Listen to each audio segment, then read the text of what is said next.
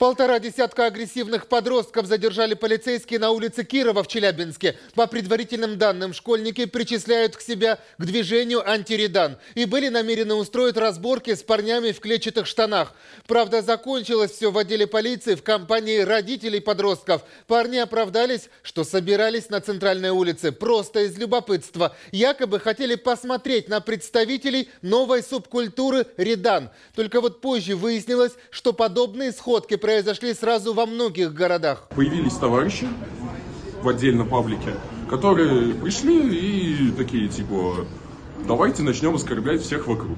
В качестве названия выбрали себе «Редан» и, соответственно, просто начали оскорблять в интернете всех вокруг. Дальше начались оскорбления в реальности. И теперь скинхеды, гопники начали драться с «Реданом». О том, что это было не просто любопытство, говорят и скрины сообщений, которые попали в сеть. На них челябинцы обсудили предстоящие планы.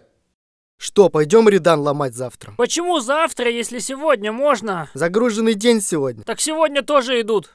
Судя по перепискам, кто-то из агрессивных подростков даже предложил взять с собой пневматику и травматическое оружие, а на случай задержания порекомендовал воспользоваться специальными молотками. Впрочем, большой драки в центре Челябинска удалось не допустить.